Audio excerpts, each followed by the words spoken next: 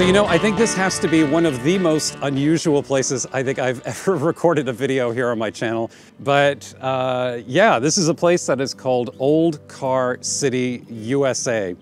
And up until like last night, I didn't even know this place existed. It is about an hour outside of Atlanta to the north, up in northern Georgia. And it is exactly what it appears to be. It is a giant graveyard for old American cars, talking about like Fords and Chevys and Cadillacs and Dodges, lots of muscle cars, lots of old Ford pickup trucks around here. Like if you need a part for a Ford pickup truck, this is probably the place to go. But anyway, photographically, I mean, this is one of those types of places where you have no idea what you're going to get when you come here. You know, like you can come here and you might want to shoot some wide angle. You might want to use some standard focal lengths like 35 and 50 millimeters, maybe some telephoto to get close, like if you want to like shoot through like a side window or get, you know, close in on a particular detail. Well, that is where the mid-range variable zoom comes in so handy. And it is one of the reasons why these particular lenses, these 24 to 70 millimeter f2.8 lenses made by Canon, are some of the most popular lenses that they make, because they are so versatile, because you can literally shoot just about anything and everything with them. So what I'm going to be doing here today is I'm going to be wandering around and I'm going to be capturing some images, and I'm going to be using two lenses. I'm going to be using the EF 24 to 70 f2.8 Mark II version that came out about 10 years ago. And then I have the brand new RF 24 to 70 millimeter f2.8, which came out back in late 2019. So I'm curious to find out today, is there really a difference? And if there is, how much of a difference is there between the EF and the RF? And is the RF worth buying? We're gonna find out.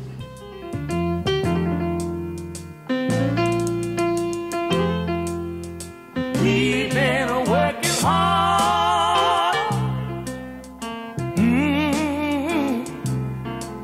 Oh, yeah. Oh, traveling from city to city. Believe it or not, there are still cigarette butts in the ashtray, in the old ashtray, in the dash of this car. This is one of those shots where I suspect the optical image stabilization in the lens is going to come in really handy. That optical IS with the in-body image stabilization to help me pull off a shot like this at a respectable ISO level. Like I'm at ISO 400 right now with the aperture wide open at f2.8, and I'm getting a shutter speed of 1/100th of a second, which isn't bad considering I'm shooting at like 48 millimeters, somewhere around there. So that's about where you would want it in order for it to be stable from a shutter speed perspective. But I suspect this isn't possible with the EF, but I'm gonna try shooting it with that as well and see what happens. What I'm trying to do here, compositionally, is kind of add some depth to the image by incorporating this like crazy green seatbelt strap. I assume that's what that is. That's hanging down from the ceiling here. And oh, some light, nice. And this is, I'm kind of framing this over to the far left and then intentionally blurring it so that it almost looks like a light leak. But I think it just gives it a little something more. I think a little more visual interest as opposed to just a straight up shot.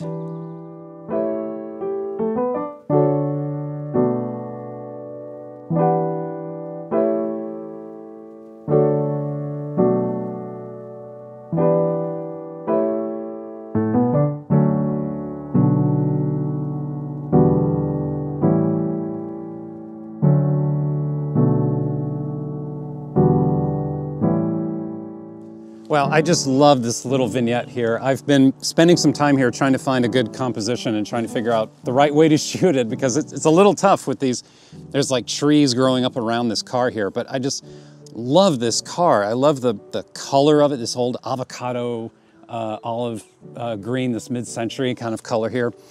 This poor old Maverick.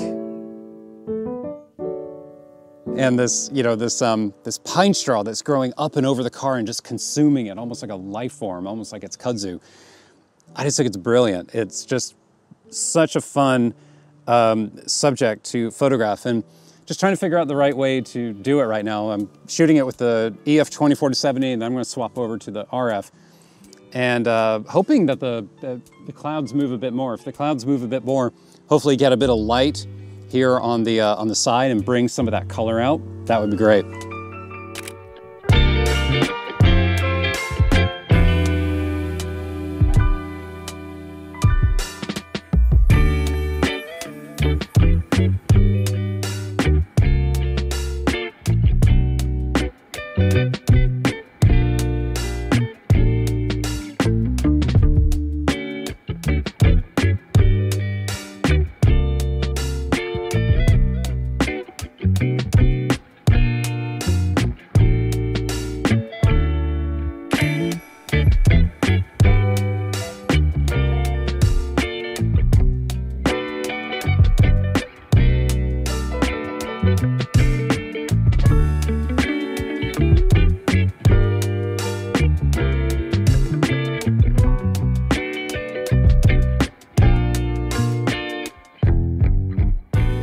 But one of the things I want to talk about are some of the key differences between these lenses, because they are very similar. I mean, both have the exact same focal length range, both have the same maximum aperture of f2.8, yet there are some definite differences. This RF lens is able to get twice as close to a subject as compared to the older EF model, which is great because if you are someone who likes to do, shoot some subjects that are close to the camera in order to blow out the depth of field and opening up your aperture, you're going to be able to get much closer to your subject and keep your subject in focus, keep it sharp, using the RF model compared to the older EF one, which required you to back up,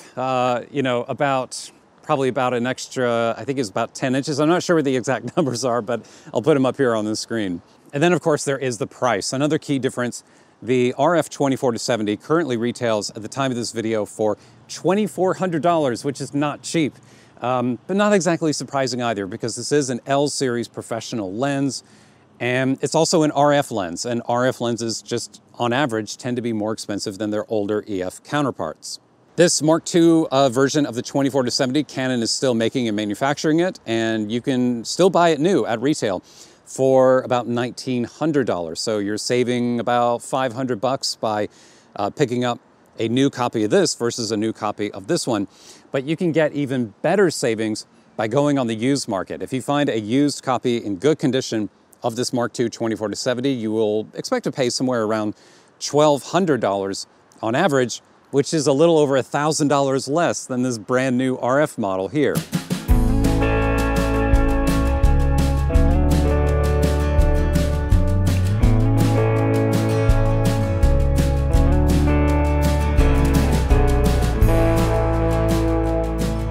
When the sun comes out and it comes through the windows in these old vehicles here, you can find these really nice, like this orange dashboard inside of the truck here, and this kind of crimson red rusted door on the inside, and it just heightens the image a bit more because otherwise it's a little too cloudy, a little too flat, and doesn't have enough color to it.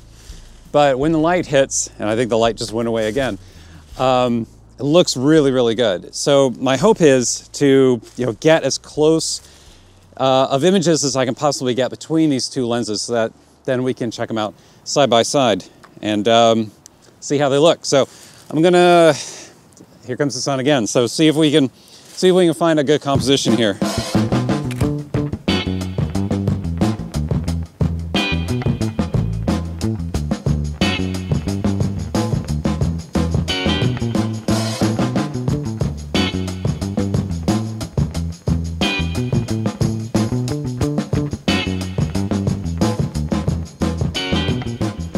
So after returning home and taking a look at all the images I captured that day out at Old Car City, USA, using the EF 24-70 Mark II and the RF 24-70, the thing that I noticed, and the thing that honestly took me a bit by surprise, was how little qualitative difference there truly is between these lenses. I mean, if I had to choose a winner here and tell you which lens is the best for your photography, I mean, the better lens is the RF 24-70. But then again, you probably expected that, right? I mean, you probably expect that to be true because it is a much newer lens and it is designed for Canon's latest EOS R cameras, like the camera I was shooting on, the R5, compared to the nearly 10-year-old 24-70 Mark II, which has to mount using an adapter and was designed for older Canon DSLRs. So of course the RF 24-70mm is going to be a better lens. But as I said earlier in this video, it really comes down to the details, and it really comes down to optically how much better is the RF compared to the EF. Well, the thing that I noticed with the RF 24-70 is that it is a sharper lens. It is sharper in the center, it is sharper in the corners, it is sharper around the edges of the frame compared to what you get when using the EF 24-70. However, it's not a huge or dramatic change. It's almost like the same degree of sharpness that you're able to get by using the 24-70 Mark II. It's almost like it was just uniformly bumped up and just kind of raised a little bit with the newer RF model. In other words, if you were expecting your corners to be, noticeably sharper when shooting at like f2.8 or f4 using the RF 24-70, well, you're probably going to be disappointed because there really isn't that much of a difference. But one of the key qualitative differences that I noticed between the RF and the EF model, and I apologize in advance if you're not able to see the difference here with YouTube video compression and all that, but one of the key differences I saw was with regards to like detail and texture. For example, in this image here, when you zoom in and take a close look, there is just something about the optics of the RF lens that gives the car door like just a little more nuance, a little more depth. It's kind of hard to explain, and I hope this is coming across in this video. You're able to see the difference here, because this isn't really a question of sharpness. This is a question of how accurately the lens is capturing the color and the richness and the detail and that texture that is in that surface. Because the older EF 24-70, comparatively, it just always looks a little bit softer, a little bit flatter, a little bit grayer. Like it just doesn't have quite as much depth to it compared to the RF lens. But in my opinion, I mean, that is mostly true when viewing the original raw files on a high resolution monitor and you're looking at them at their native size, or maybe you're like zoomed in 200%, something like that. But once those raw images are compressed and downscaled as JPEGs, and you're making prints of them, some of those differences tend to fall away, I think, and they don't become as important. Earlier in this video, you may recall I was testing the optical image stabilization in the new RF 24-70 against the older EF 24-70, which does not have optical IS, something I always wanted with this lens, especially when I was shooting with older Canon DSLRs that did not have in-body image stabilization. Well, it turns out that when I got back and I started looking at the images that I created, my shutter speed never got slow enough in order to see any kind of qualitative difference between these lenses. Both of them performed perfectly fine. So I went out and did some nighttime photography, shooting handheld ISO 100, just to really push the stabilization and to see how slow I could get the shutter speed before I would see any noticeable difference between these lenses. And yeah, the optical IS on the RF 24-70 did perform well, and that was with really aggressive exposure settings. I mean, ISO 100, shooting handheld, very slow shutter, and yet I was still able to pull off surprisingly detailed, surprisingly sharp images using this lens. And the EF 24-70 performed surprisingly well too. I mean, it's not as good as optical IS plus the in-body image stabilization. But then again, I mean, I really had to slow down my shutter speed and be pretty aggressive here in order to see any real and notable difference between these lenses when it came to stabilization. So which lens is for you? Should you go with the EF 24-70 Mark II or the RF 24-70? Well, I think the answer depends on the type of photographer you are and what it is that you value and what is most important to you. If you value image quality above everything else, if optics are most important to you, then the RF 24-70 is the way to go. There is a difference in the sharpness, there is a difference in the detail. It's not a huge difference, don't get too excited, but there is a difference. If you currently own the EF 24-70 Mark II and you're thinking about upgrading, I don't feel like you're going to see that big of a difference. You can create very similar images using either one of these lenses. If, however, you own the original Mark I of this lens, notice I've been saying Mark II throughout this video. I used to own the Mark I. The Mark I is a softer lens. It does not perform as well in the corners and the edges compared to the Mark II. So for you, if you own a Mark I, you could get the 24-70 Mark II or go all the way and get the RF 24-70. Either way, it would be an improvement over the original Mark I. And you know, it's going to be interesting to see what happens down the road. See if this changes down the road when if Canon does what they are expected to do, which is release a higher resolution version of the R5, something like an R5S, perhaps something like a 70 or an 80 megapixel camera, something that could compete better with other digital medium format cameras that are out there. And if that happened, well, the RF 24-70, maybe then we will see a greater difference between the RF and the EF, because you would think this would resolve better, this would have even better detail and sharpness because it is designed for these EOS R mirrorless cameras with these RF mounts, whereas the EF is not.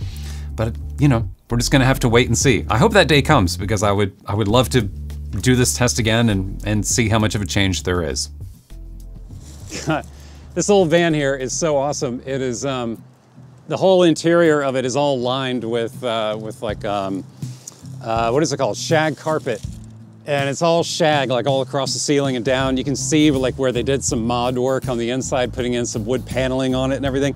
I mean, you know, I guess what's old is new again, right? I mean, this is like what people used to do back in the 70s and stuff, mod out these vans and basically turn them into living rooms. And now it's obviously much more high end and a bit fancier, but it's pretty cool to see this, even though it's, you know, totally rusted out and it's a complete mess. It's really good stuff for photography. Well, in general, hey, I hope this review was helpful. I hope you learned something from it.